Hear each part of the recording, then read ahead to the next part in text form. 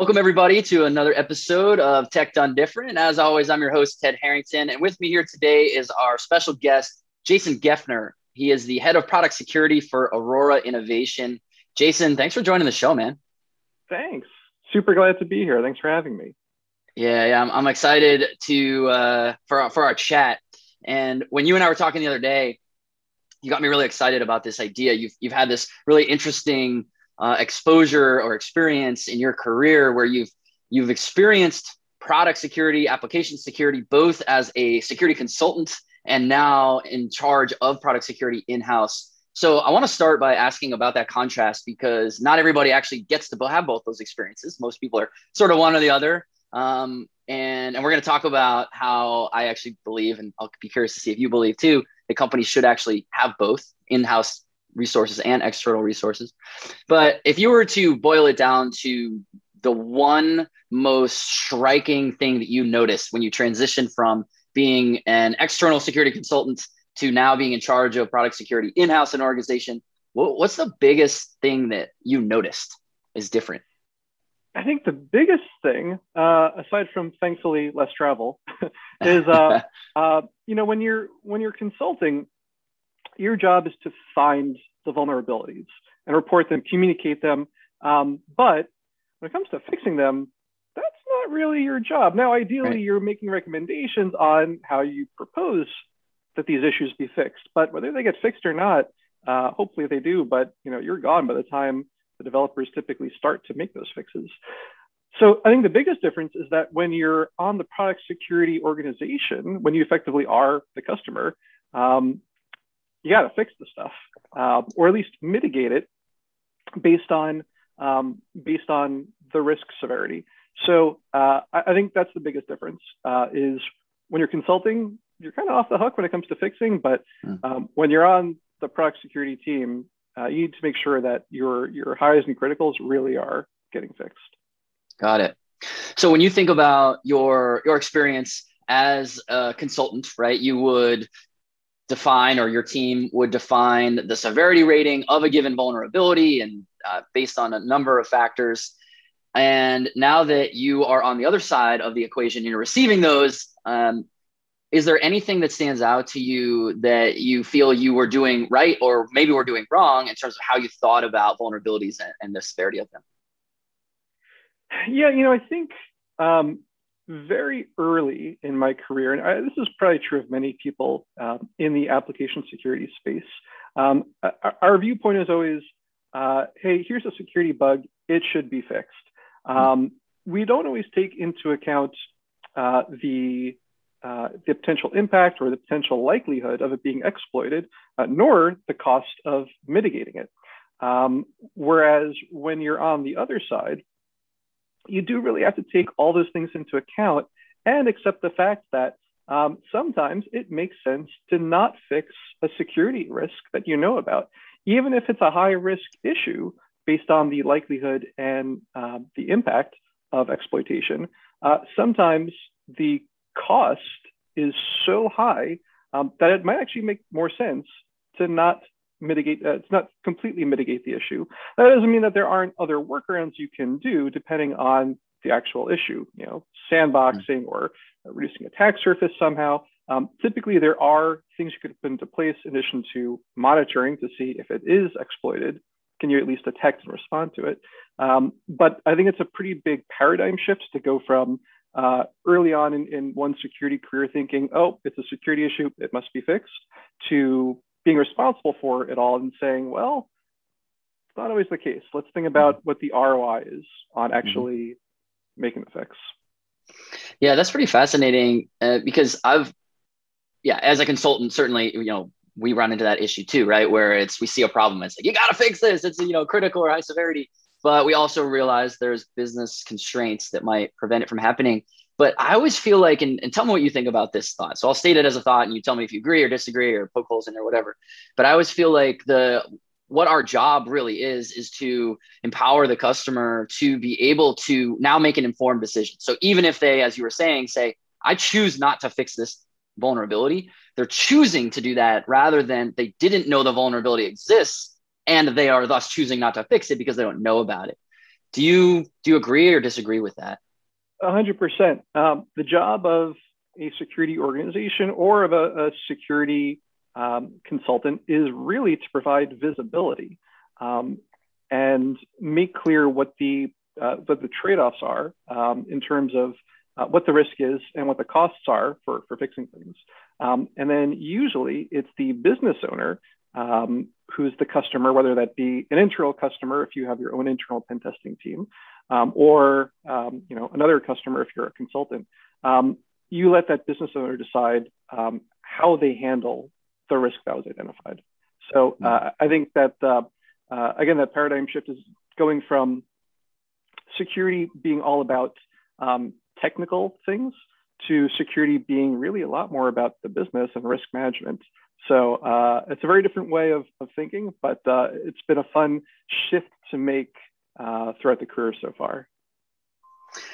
So in your own personal motivation, why did you want to make that shift? Because that is a pretty significant difference. And certainly you lose maybe some of the independence, and now maybe you have to deal with some of the politics that might exist within a given organization. I'm not saying that your company does or doesn't have that, but that, you don't have that when you're a consultant.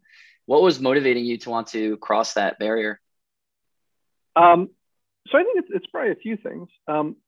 One is that, I've had cases where back when I was consulting, I was fortunate enough to work with some pretty big customers. And I would find security vulnerabilities during my assessments for them and report them and recommend fixes and whatnot. And then a year later, the vulnerability would be publicly exploited and it would be in the news. And I'd be thinking, oh, those fools, why didn't they fix this? I told them to fix it. I told them, I warned them. So I thought, well, hey, maybe if I'm on the other side, I can have more sway about what gets fixed, how it gets fixed, and really protect the user better. The other thing is that as I progressed through my career, I think I wanted to make the shift from independent contributor, whether that is an individual consultant or even an IC at a larger company doing security work, moving towards management, because I realized not only could I have more of an impact on the holistic security of the company, but it's a great feeling to know that you can have an impact on the career trajectory of other people in the security space. I think that's a really fulfilling thing to have. So let's talk about that. That's interesting. I, as a leader myself, I find that to be probably the most fulfilling part of the job too, building other leaders and creating opportunities and growing people. It's often lamented that in security, there's this, widespread shortage of talent, which I agree to be true in most cases. So I guess there's two questions here. One, is that your experience as well, that there's a shortage of talent? And then the second is, how do we, whether there's a shortage or not, how do we get more people into the field? I think that when you're a manager, hiring is always the most difficult part of the job. I think there is a lot of talent out there, but there's also a lot of competition for that talent. And if you're looking for people who not just have the technical skill set, but also who are a good cultural fit for your team and your company, it makes it more challenging. And also, if you value things like having diversity of experience, diversity of thoughts, of backgrounds, and recognizing that can really strengthen your team and your company, that actually makes it more challenging because you are further effectively putting potential constraints on your search for that talent. So yeah, it's the hardest part of the job, but it is, as you said, very fulfilling when you find those right people and can bring them on board. Right. So what do we do about this widespread problem? I'm sure you've seen the posts all over LinkedIn of where the job requirements are absurd, right? It's like entry-level security jobs require a master's or PhD and 8 years experience for an entry-level job. Why does that exist? And what do we do about that problem? Yeah, so no doubt those do exist in reality. I think that, we see them posted and we laugh about them because they're novel, because they're just they're not super common, thankfully. I think sadly, it's often the case that the hiring managers for these roles don't really know what they're looking for or what they should be looking for or expecting. They're a bit out of touch with reality when it comes to the security space. But I think most well-respected companies, at least well-respected technology companies, have a good enough understanding of security from an executive viewpoint or from a middle management standpoint, where hopefully their job requirements are based somewhere in reality.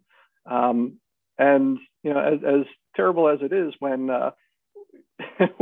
when these job descriptions that do expect 15 years of experience in a programming language that was only invented 5 years ago, right, when those do hit Twitter, I think that whatever company posted it does get some blowback, and it's a learning experience for them in that sake. So maybe we just have to keep letting people learn organically through that approach. But I'd say, thankfully, it's rare enough that it's not something that I worry about. Got it.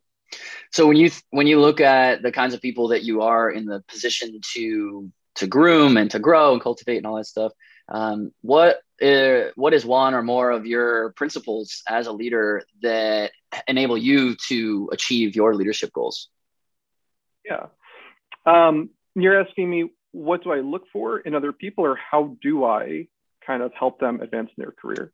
The latter. What do you believe as a leader is the thing that you should do in order to groom and grow people? Yeah, I think understanding your people and having empathy for them are critical. I've managed many people throughout my career, and no two people were identical to each other. Each person, overall, we want a lot of the same things. We want to be paid fairly. We want to be treated with respect. So there are always things that are in common, but it's important as a manager to recognize what are the differences. What do people value differently? And being able to deliver on that when appropriate. The other thing is understanding what career trajectory they're looking for. Some people love being ICs and they want to stay that way their entire career, and I'm fully in support of that. And it's important that you provide opportunities for them to continue to grow in their career at your company as an IC if they choose to do that. The other case is for people who do want to move into management, and being able to kind of tell them what to expect if they've not done it before, the pros and cons, and the very different kind of work style that's involved in that, but also kind of helping them ramp up to get to a point where they actually can start managing people. Maybe setting them up as a lead in a certain area for the organization, or giving them an intern, giving them the opportunity to mentor a new hire. I think it gives them all a lot of the hands-on experience that they would get in normal management. And as you see them make mistakes, you kind of helped redirect them and advise them. And when you see them doing well, you acknowledge that too and congratulate them. And hopefully that allows you to more easily move them into a management position when one's available. You made a really interesting comment a moment ago when you described it. I'm going to butcher the way you said it. It was more eloquent than this, but something you were talking about, understanding that different people value things differently. And the question to you on that is, there's a nuance to the question, but the question is, how do we figure out what people value? But the nuance to the question is, when people, especially people younger in their career, often don't themselves know how to articulate yet what they value, because maybe they haven't had enough bad experiences or good experiences in order to say, like, I need to be led in this way. So how can we uncover that, especially for those younger people who have not, don't know how to articulate that? Well, I think one way is just being direct and asking. So when I have someone new joining my team, I straight up ask them, what do you like working on? What do you hate working on? What do you want to know more about and want exposure to, but I'm not going to assume that you're an expert on it. What do you want to get better at? I think oftentimes people wait for others to just tell them what they want. But we're all really busy, and a lot of us can be very passive anyway. In this case, it just makes more sense to be direct and flat out ask people. But you're totally right. Not everybody knows what they want. It's not the case that they know it but don't know how to articulate it, although that can happen too. But a lot of times, like you said, people just don't know, or they do know and they change over time. Mm-hmm. So I'll give you an example. Earlier in my career, my viewpoint was that I want to work with really smart people, but whether they're really nice or not, it doesn't bother me. I'm probably not going to be working closely with them anyway. I don't mind working with jerks. But I've had enough experiences over the years with one or two places where I've worked, where I've had to work with jerks, and it's the worst. It makes your entire life bad, not just your work day, but you're thinking up, in the middle of the night, how do I deal with this really tough person? And I realized that one of my key requirements for working is working with nice people. Ideally, working with nice, smart, hardworking people. But something that I learned about myself that I didn't know before, how important it is to work with nice people. Makes a world of difference. Yeah, it's really amazing. It seems like this being nice and being kind almost seem like these nice to haves or extras. And what you're saying, and which I totally agree with, or I believe what you're saying, is that no, those are core requirements of high performance team, right? They are for me. And I was saying a moment ago that the hardest part of being a manager is hiring people, finding the right people. It is so frustrating and just crushing when you look for amazing people and you bring them on board, and not on board for hiring, but you interview them, they go through the full loop, and they kill it at every single technical question. They crush it. They know the exact right answer. They blow you away. And then the more you talk with them during the interview loop, you realize, oh, this person's kind of a jerk, or not necessarily a jerk, but they'd be a really bad cultural fit just based on their attitude or their viewpoints, how they handle things. And having to turn away people who are technically brilliant because that they would introduce toxicity into your team. It sucks. It's terrible. But as a manager, it's a decision that's super important because I'd rather have someone who is super kind and super eager to learn and super passionate and hardworking, and train them up to be really technically gifted, than bring on someone who's already a technical genius, but is just a jerk to everybody and makes half the team leave. I love it. Kindness first. Yeah. That's such a cool insight. And I think so many people think that in such a technical and scientific and complex field as security, that the first requirement should be those technical skills. But what you're saying, which I definitely agree with, or I'm hearing you say, is that those can oftentimes be taught. And in a lot of roles, they can be taught. So yeah, that's really, really powerful stuff. And what you're describing too, tell me if this is a challenge you see as well. The same scenario you described is even harder if that person does get hired.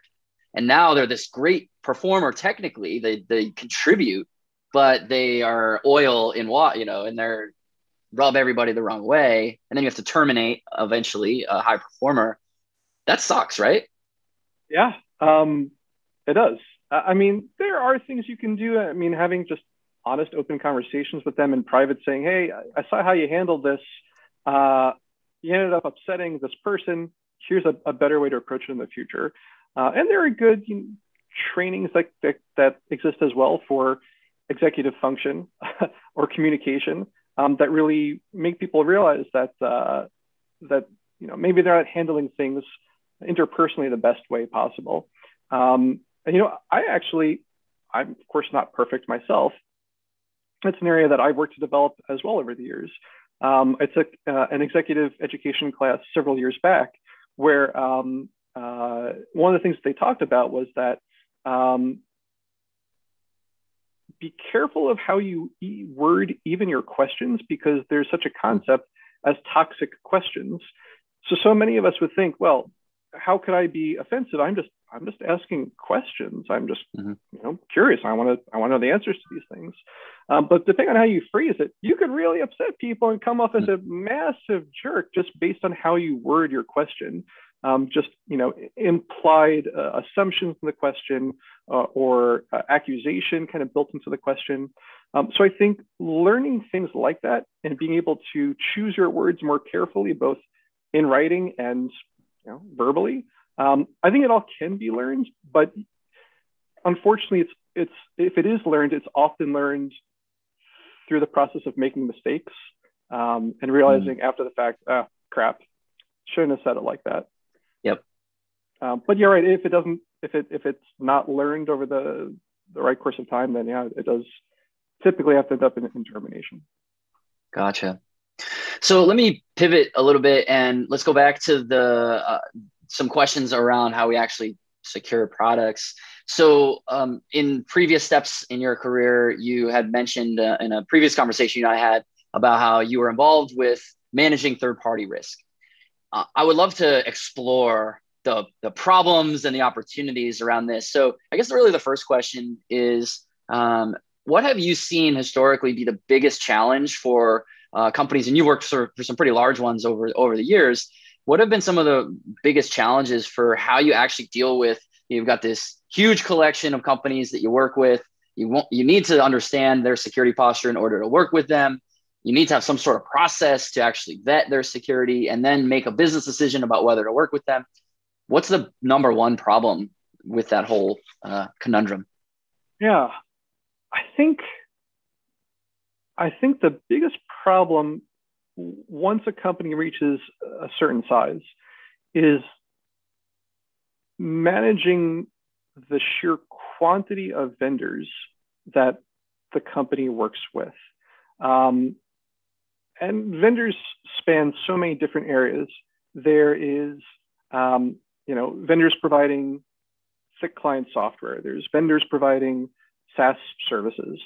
There's vendors providing contractors who might come into the office and get an actual email account and domain account. There are vendors who provide freeware or open source software. Are those vendors? Are they not? Well, they're providing third-party things that we didn't create at our company. Is there risk involved there? So I think for a very small company or a small startup, a spreadsheet might work fine for the first year or so, but once you get big enough and you realize, I'm dealing with thousands and thousands of vendors, you really need to move to something that's designed to handle more than a spreadsheet can in this context. So whether it's creating your own platform for triaging vendor requests and managing how much you trust them, or using a third-party platform, which thankfully exists now for managing vendors and communicating with them, I think that's really a requirement. Yeah. It's fascinating you mentioned spreadsheets because we've seen even in some of the largest companies on earth, a lot of them are using spreadsheets and emails to manage this whole thing, right? The whole process, the auditor emails in something or the vendor emails in their security report, and then someone from the security team has to download it and enter it into a thing. Yeah, I definitely agree with you on the need for a platform. So managing the sheer scope is one problem. What about the actual logic around making the business decisions? How is that communicated internally in organizations? And I'm not asking for specifics, like at this company, this is how we did it, but what are the problems that you typically see in terms of, the business unit, they're chomping at the bit to say, we want to use this product. The security team is saying, oh, hold on, I need to get all the information in the right place. Legal has their own requiremements, procurements, breathing down everyone's neck. How does all that internal communication get resolved? And what are some of the big problems in resolving it? Yeah, I think there are several inputs into that type of decision. There's what is the sensitivity of the data or the systems that the vendor will have direct or indirect access to? Oftentimes it's the case where, hey, the vendor is only handling things that effectively are already public knowledge already. It's nothing sensitive that they're really touching or getting access to. So, they probably don't even need to go through a security assessment, which is the ideal case. So trying to triage things and front load them as much as possible to not even have to worry about them and put them through the process is fantastic. But that's one input is what are they actually getting access to? Second input is what is the vendor's security posture? That's where most of the work comes in for these security reviews is trying to assess that, basing it on typically questions, high-level questions that you ask them and that they answer, them providing you with, audit compliance certifications, things like that. Ideally, them providing you with penetration test reports if they have them, and making a judgment call based on all that with regards to the posture of the company and the security of the systems with which you will be integrating, if that is the case for how the vendor is being used. And then the other inputs are things like, okay, we either trust the vendor enough that we can move forward with them, no questions asked, or we do have some concerns. It looks like, according to this pen test report that they were kind enough to share with us in their transparency, it looks like, they had a dozen SQL injection vulnerabilities that were uncovered 3 months ago, and it took them 2 months to remediate them. It's 2021. That really shouldn't be happening these days. So we're a little concerned. And you're right. A lot of times the business side will come back and say, well, they're the best in class vendor for the product or service that we need. We still want to use them. So then it comes down to trying to determine how can you best put up mitigations to minimize the risk of working with the vendor. And in addition to what we discussed earlier about communicating what the risk is in a way that the business can understand. Some people on the business side do understand what SQL injection is, and that's awesome. But the truth is that a lot of them don't. And that's okay because, well, they know a lot of things that I don't know about business. And that's fine. So being able to say, listen, here's the risk, here's the worst case scenario, here's how likely these things are to happen. If you're okay with that, then that's a decision that you can make. But I don't want you as a business owner or business leader to make a decision of going with this vendor without understanding all the risks that pertain to the data or systems that you own. And then working with them to implement those mitigations. Sorry, go ahead. Right. No, sorry, I didn't mean to step on you. It's calling back to something that you were talking about before, right? The same idea of the security team's job is to empower the business to make decisions. And then those decisions can be, well, we're fine with this risk. We'll just accept it. I love it. All right. Well, as we wrap up here, is there on any of the topics we talked about today, on leadership, on third-party risk management, on what it means being an external security consultant, is there any last parting wisdom that we haven't talked about that you want to leave our audience with? I would say my parting wisdom is, as a security professional, recognize that your job is to discover, minimize, and communicate risk. Your job is never to provide perfect security. You will drive yourself and your colleagues crazy if that is your goal, to have zero security vulnerabilities. And it's important that the people you work with understand that your mission is not to provide perfect security. It's to minimize risk and communicate it. I think knowing that, it allows you to sleep a lot better at night. Yeah. Oh, I love it. Yeah, it's progress, not perfection. What a good note to end on, and totally agreed. So, Jason, thank you so much for joining the show today. I learned a lot from you. Hopefully, our audience will as well. And thanks for all your time today. Thanks, Ted. It was a pleasure. Absolutely. And everyone else, if you want to learn more about the show or request to appear yourself, just head over to tedharrington.com/podcast, and we will catch you next time. Thanks.